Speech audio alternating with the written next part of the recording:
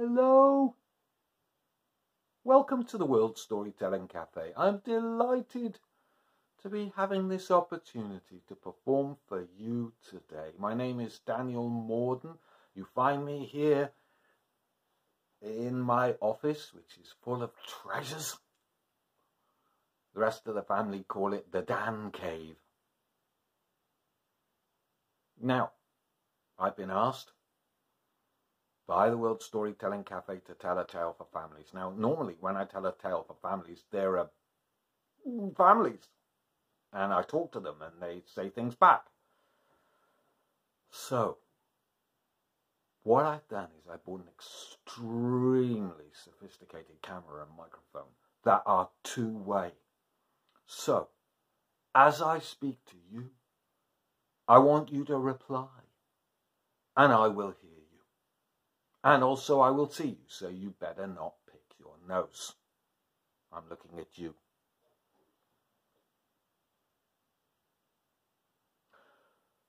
Once upon a... Let's try that again. Once upon a... Thank you. Once upon a time, long, long ago, BC, which means before coronavirus. Long ago, a widow had 3 daughters, and the 2 daughters, they'd reached that age when they thought they knew everything. Their names were Holly and Dolly. The youngest one was called Molly. Holly, Dolly, and Molly. So Holly and Dolly, they went to their mother and they said, "We've had enough of this. We don't want to live here anymore. We're off." Little Molly went, "Will you take me? Will you take me? Will you take me?" "No, we will not take you," said Holly and Dolly, "because you are embarrassing." Their mother,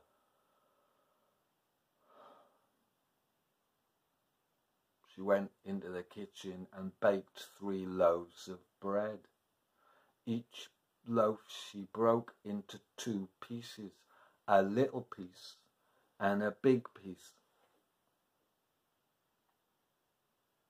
"Holly," in came her eldest daughter, "tell me, do you want the little piece and my blessing,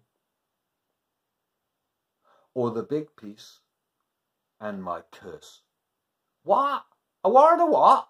Well, what do I want? Do I want a little piece of bread or do I want a big piece of bread?" "I want a big piece of bread, of course." So the mother gave Holly the big piece and whispered a secret spell under her breath. Out went Holly, and in came Dolly. "Would you like a little piece of my blessing or a big piece of my..." "Give me the big bit." She handed over the big piece and she whispered a spell under her breath. Out went Dolly.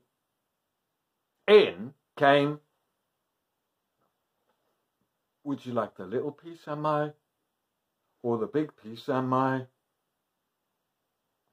"Mother, all I've ever wanted in my whole life is your blessing." So the mother handed over the little piece and she whispered another spell, another secret spell under her breath. Holly and Dolly set off. Of course, Molly wanted to go with them. But very quickly, she got on their nerves. So they turned on her and they tied her to a fence post. And then laughing, they walked on. Little did they know, behind them, Molly's mother's blessing flew down and made Molly strong. And she tore the fence post out of the ground. And as Holly and Dolly were walking, they heard a noise behind them. And they turned and they looked, and there was Molly running towards them with a fence post tied to her back. Whoopee! When she caught up with them, she shook off the fence post. The 2 of them walked on with Molly. Then they turned on her and they tied her to a tree. Laughing, they walked away. But Molly's mother's blessing...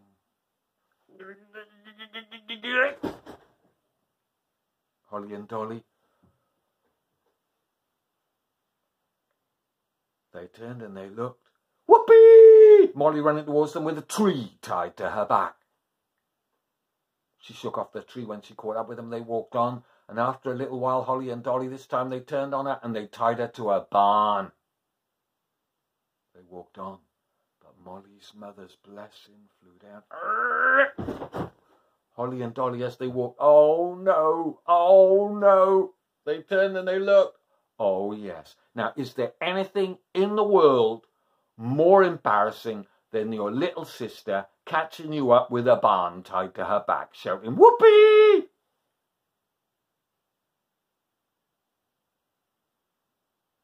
The three of them walked on till night came. They were lost in a forest.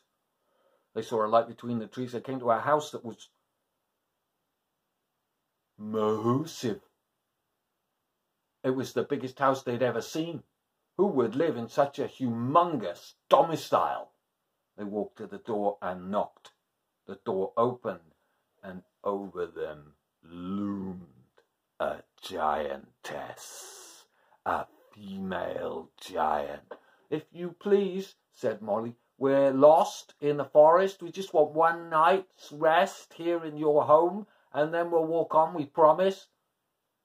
Lost in the forest, said the giantess. Oh, good. Oh dear. When my husband gets back and he sees you, he will be delighted to meet you. Come in, come in. The girls went in to the kitchen to see the giant and his wife had 3 daughters between them. The giant's daughters, they weren't very friendly. They smirked behind their hands and they slurped bowls full of stew.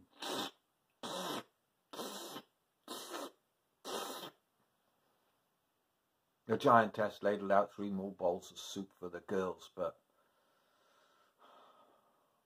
Holly, Dolly and Molly, they couldn't eat. They were too afraid. Their hands were shaking so much they could hold neither bowl nor spoon. Then they heard stomping coming through the forest. The front door swung open and in he came. Hairy, scary, broad and beastly, staring, glaring, nostrils flaring. The giant. He turned and he slid a bolt across the top of the front door and he said, now, see girls, you're safe. Ha ha ha ha ha. Tonight you share a bed with my daughters. Come with me, all of you. So the 3 girls and the giant's 3 daughters went upstairs, and there was a big bed in a bedroom. The giant did a strange thing then. He opened a drawer and pulled out 3 golden necklaces, and he put a golden necklace round the neck of each of his 3 daughters. Then he opened another drawer and pulled out 3 necklaces of horsehair, the hair from a horse's tail. And he put a necklace of horsehair round the neck of Holly, then Dolly, then Molly. Then he went downstairs to slurp his stew. Once he'd gone, all 6 of them jumped into the bed, blew out the candle, closed their eyes. Very quickly, all around Molly, they were snoring, but Molly pinched herself to stay awake. And once she knew everyone else was asleep, she swapped the necklaces. Downstairs in the kitchen, the giant said to his wife, I want those girls for breakfast. But one of them, she's clever. So go upstairs.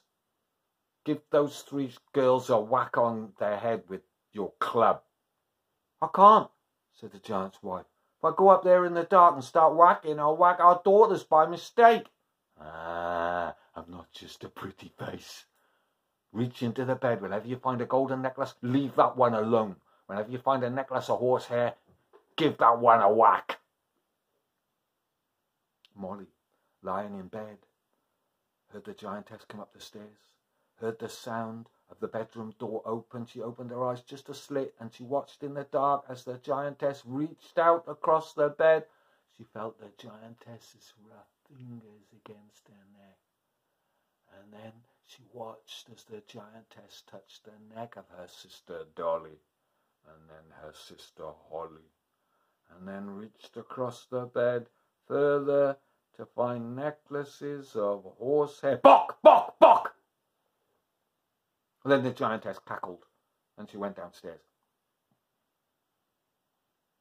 Molly, as soon as the giantess was downstairs slurping stew with her husband, she woke up her sisters. They crept down the stairs as quietly as they could. They came to the front door. Oh, the front door was locked, bolted, out of reach. But Molly, she climbed onto her sister's shoulders, and then she was tall enough to slide the bolt down and free them. They crept out of the giant's house into the forest. Forests, I don't know if you've noticed, but they have trees. Trees, I don't know if you've noticed, they have branches. Branches, I don't know if you've noticed, they have twigs. Twigs fall on the ground.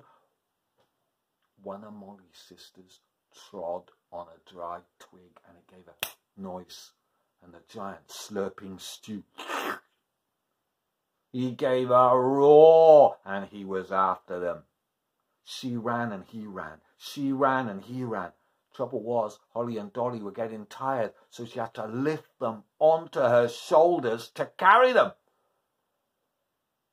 Well, at last, Holly and Dolly and Molly, they came out the dark forest, and they came to a canyon, a chasm, a great gaping hole that went down to a river far below. They couldn't jump across. The gap was too wide. Molly pulled a hair out of her head, put it on the ground, and the hair stretched across the gap. A bridge of one hair. The three girls skipped across the bridge to safety. The giant came out the forest. He couldn't cross a bridge of one hair. He was far too heavy for that. He looked across the gap and he saw Molly. You are over there, Molly Whuppie. I am, though it is hard for you. You made me bash my daughters 3. I did, though it is hard for you. Molly Whuppie, will you come again? Maybe. Ta-ta! Ah! She and her sisters walked until they came to a castle, and it was the castle of the king. So Molly went straight up to the sentries outside, and she said, You, we just escaped from the giant in the dark forest. The guard, send word to His Majesty the King there are 3 young women here who've just escaped from the giant in the dark forest. When the king heard, fetch them in. Holly, Dolly and Molly were each given a bath, and then they were each given fine clothes, and then Holly, Dolly and Molly were led into the great hall, and a feast had been laid out for them. And the king, he talked to them, and he listened to them, and he knew which of these 3 girls was the one with the... He said, Molly, you've done a fine thing. Do you think you could do a finer still? If you go back to the giant's house tomorrow and steal for me the golden comb that he took from my home many years ago. In return, I will give you... Yeah.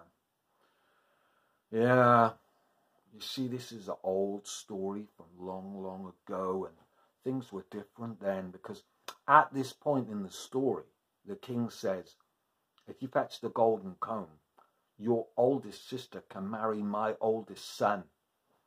But like I say, this is an old story from long ago. I mean, who in their right mind would marry into the royal family? So I changed it. Molly, if you go back to the giant's house and steal for me the golden comb he took from my home long ago, in return, I will give you a treasure beyond measure. I will give you a toilet roll. Well, the next day, Molly, she set off. She walked back across the Bridge of One Hair, back through the dark, till she came to the giant's house. Now, ivy was growing up the walls of the giant's house. Ivy is a clinging plant. It is not a person, nor is it that white stuff that sticks out of an elephant's face. Is that clear? So Molly, she could hear the giant and his family slurping stew, and Molly, she climbed up the ivy. And she came to the window of the giant's bedroom, so she opened the window. And she crept across the bedroom till she saw beside the bed, on the table, the golden comb. She put it between her teeth like a pirate with a dagger, back across the bedroom, back through the window, down the clinging ivy. She walked out into the forest. Forests, they have trees. Trees have branches. Branches have twigs. Molly stepped on a twig. And when she did, the twig, the giant, he gave a roar. And he was after Molly. He ran and she ran. He ran and she ran. She came to the Bridge of One Hair. She ran across to safety. The giant, you are over there, Molly Whuppie. I am, though it is hard for you. You made me bash my daughters 3. I did, though it is hard for you. Now you stole my golden comb. I did, though it is hard for you. Molly Whuppie, will you come again? Maybe. Ta-ta. Ah! Molly went back to the castle of the king.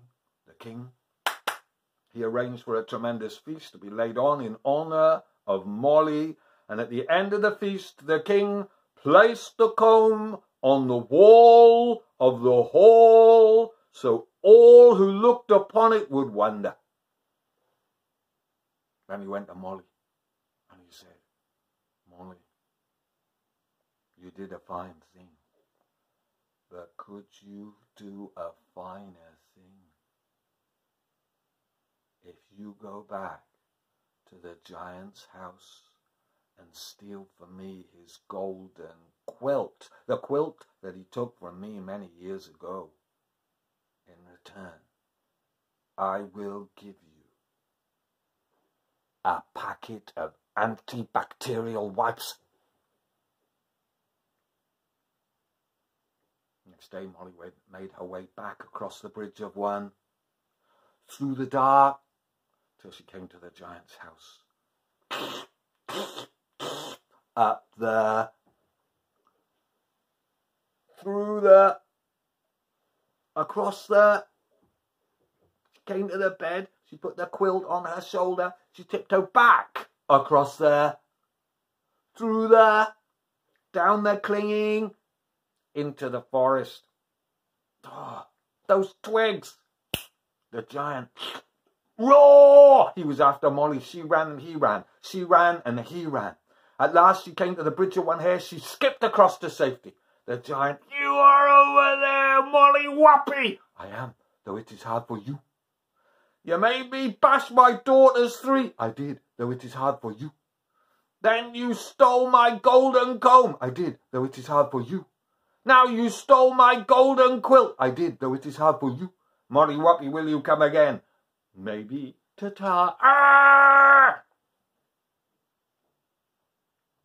When the king saw that Molly had brought the golden quilt, a tremendous feast was laid on, and at the end of the feast the king placed the quilt on the wall of the hall beside the comb, so that all who looked upon it would wonder. Molly Whuppie, he said, you've done a remarkable thing, but could you do an even more remarkable thing? If you go back to the giant's house tomorrow and take for me the golden ring he stole many years ago, In return, I will give you a bottle of hand sanitizer. Next day, Molly made her way back across the Bridge of One, through the dark, till she came to the giant's house. Up the clinging, through the, across there was the golden ring. She picked it up, but just as she did, out from under the bed came a giant hand that grabbed her. The giant came out. He said, "Aha, I knew you couldn't resist coming back for my golden ring, so I had my family downstairs slurping while I waited it for you. Molly Whuppie, now I have you, and I will punish you. Molly Whuppie, if I had done to you all the terrible things that you have done to me, how would you punish me?" "Oh, that's easy," said Molly. "I put you in a sack with a dog and a cat and a needle and a thread and a pair of scissors, and I'd hang the sack from the roof of the kitchen like a piñata, and then I'd go out into the forest and get myself a nice big whacking stick. And then I'd come back in, and I'd draw the stick behind my back and give the sack a great big whack." The giant went, "Ugh, that's just what I'll do to you." So he went downstairs and he put Molly in a sack with a dog and a cat and a needle and a thread and a pair of scissors, and he told his wife to keep an eye on it while he went out into the forest to find the best possible whacking stick. So Molly, in the sack with the dog and the cat, she was stroking the dog, she was stroking the cat, she was stroking the dog, she was stroking the cat. Then she went, "Ooh," and the giantess in the kitchen. Molly, "Oh," the giantess, "Oh." "Molly Whuppie, why are you making that funny noise inside the sack?" "Oh, are you there?" said Molly. "Thank you very much for putting me inside your magic sack." "Magic sack?" said the giantess. "It isn't a magic sack. It's just a sack for life. It's just a normal sack." "Oh, no," said Molly. "It's a magic sack. This sack is like a TARDIS sack. Like a wardrobe to Narnia. There's a whole magic world inside this sack." "Is there? I didn't know that," said the giantess. "Oh, yes," said Molly. "Let me try and describe the wonders before me.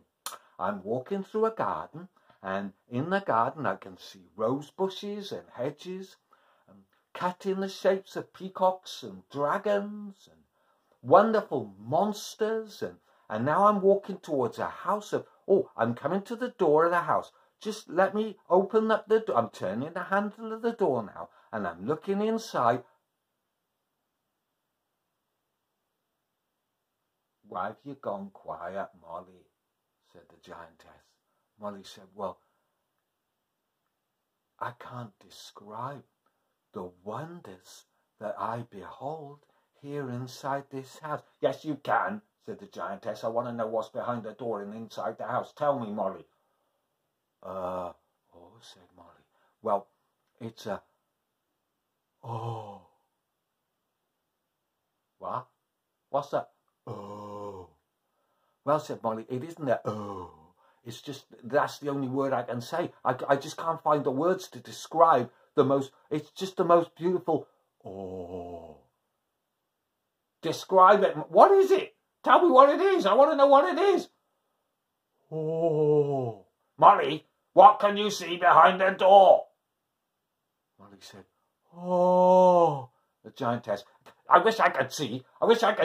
"Well," said Molly, "I tell you what, I'll get out and you get in." So she got the pair of scissors and she snipped a hole in the bottom of the sack. She climbed out the sack. She pushed the giantess inside the sack with a needle and thread. She sewed up the gap. Then she picked up the giant's ring. She crept across. She heard the giant approaching. She hid behind the front door. The giant came in with his whacking stick. He walked into the kitchen. He drew the stick behind his back and gave the sack a great big whack. Inside the sack, his wife said, "Ow! But the cat said, meow, so the giant didn't hear. He drew the stick behind his and gave the sack a great big. Inside the sack, his wife said, oof, but the dog said, woof, so the giant didn't hear. He drew the stick behind his back, but when he did, he looked over his shoulder to see Molly tiptoeing away from the house. She turned, she saw the giant, and she went, and the giant, he looked at the sack, and he looked at Molly, and he gave a roar, and he was after. She ran and he ran, she ran and he ran, until at last she came to the bridge of one hair. She ran across to safety. The giant, you are over there, Molly Whuppie. I am, though it is hard for you. You made me bash my daughters 3. I did, though it is hard for you. Then you stole my golden comb. I did, though it is hard for you. Then you stole my golden quilt. Though I did, though it is hard for you. Now you stole my golden ring. I did, though it is hard for you. You made me bash my lovely wife. I did, though it is hard for you. Molly Whuppie, if I was over there and you were over here, how would you get me? Oh, that's easy, said Molly. If I was a giant, I'd just jump down the chasm till I came to the river. I'd drink all the water, and then I'd just walk across the dry river bed, climb up the other side and grab you. Ah, said the giant, you're too clever for your own good. And he jumped down the chasm, put his lips to the river, and he began to drink and drink and drink, and the water kept flowing.